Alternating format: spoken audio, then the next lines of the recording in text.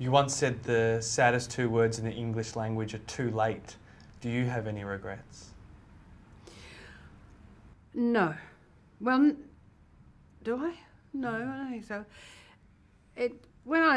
If I say things like that, I'm thinking of things like that the time when we could have recognised the Aboriginal claim to this country is now past.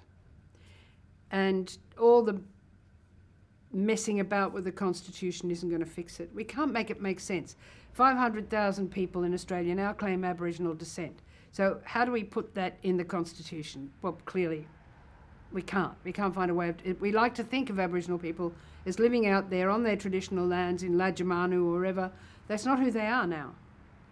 And the moment is gone.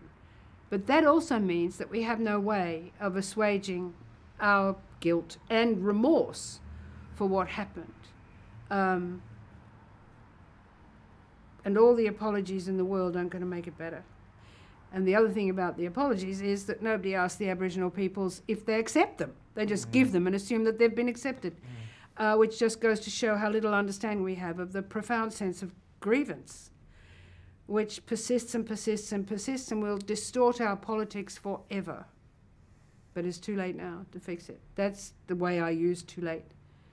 Too late for me? Well, it was, menopause came, too late to have a child, but that's fine.